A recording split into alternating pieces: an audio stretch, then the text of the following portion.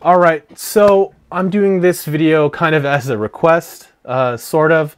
So, good DJ friend of mine, Nick Lopez, asked, what is probably the easiest way to get out of using iTunes with your Serato library?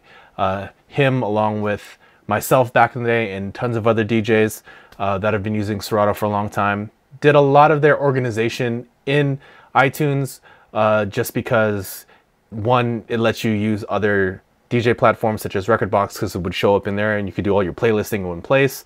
But when they moved from iTunes to Apple Music, the connection to Serato kind of broke and it doesn't work as well and it can be finicky. And I know a lot of DJs that are having issues and want to stop using iTunes, but they kind of feel handcuffed. So this is my solution. This is probably one of the easiest ways to get out of the iTunes ecosystem or Apple Music ecosystem if you're a Serato user.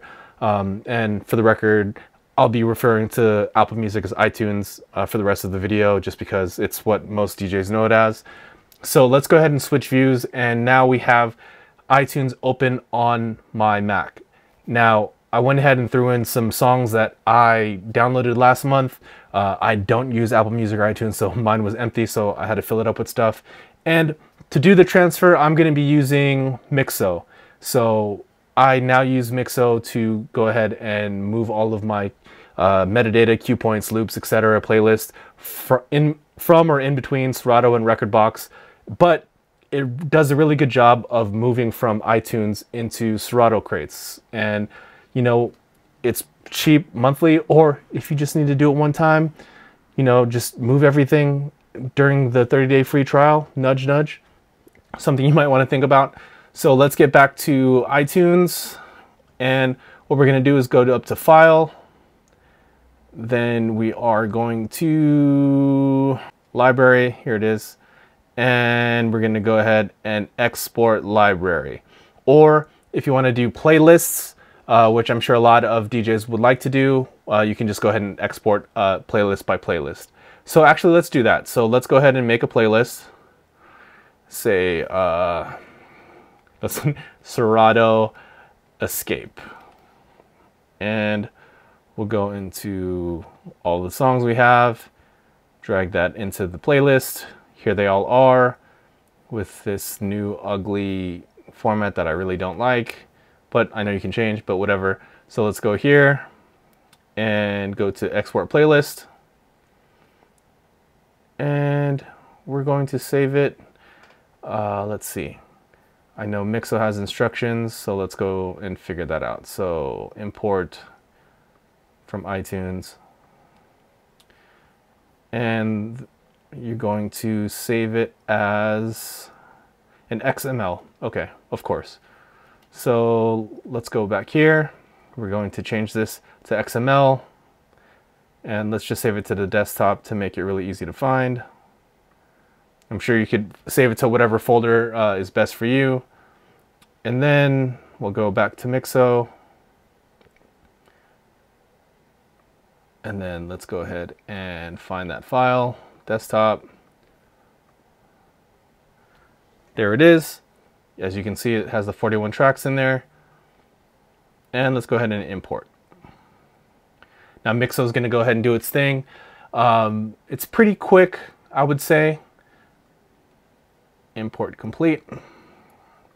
See, that was super fast. Now let's go export type, and we'll go to Serato, and then you'll see it has the playlist that we just imported into Mixo. If you want to see the files, they're here somewhere, right? Here we go. Serato Escape, here's everything. So let's go back to export, Serato, and we'll just do this playlist. And we'll go ahead and start export. And just like that, it's done that fast. So let's go ahead and open Serato and see. And this is one thing I love about Mixo. It's super quick importing and exporting, especially when doing it to Serato. So here at the bottom, here it is. Here is the playlist with all the tracks in it. And once it's in here, you know, once you get all your playlists in there, you can go ahead and turn off that iTunes integration, which I currently have off, which is right here.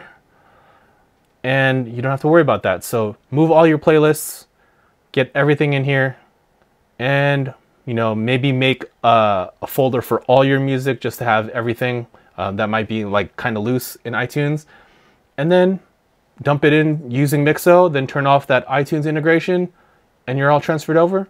And that's basically it. So I hope this video helped for all the DJs out there that have been trying to figure out a way to get out of using iTunes in their Serato. I preach and tell every DJ that's still using iTunes every time I see it when I'm playing with somebody else, like, why are you still using that? It bogs down your Serato. It makes it not work as well as it's supposed to. So here's the best and easiest and fastest way out of it. I did that in real time. So give it a try, download Mixo, get the free trial, and move things around and stop using iTunes in your Serato DJ. Well, that's it for this video. If you found it useful, please be sure to give it a thumbs up. And if you're looking for more DJ related content, be sure to click on one of the videos right here. And I'll catch you guys in the next one.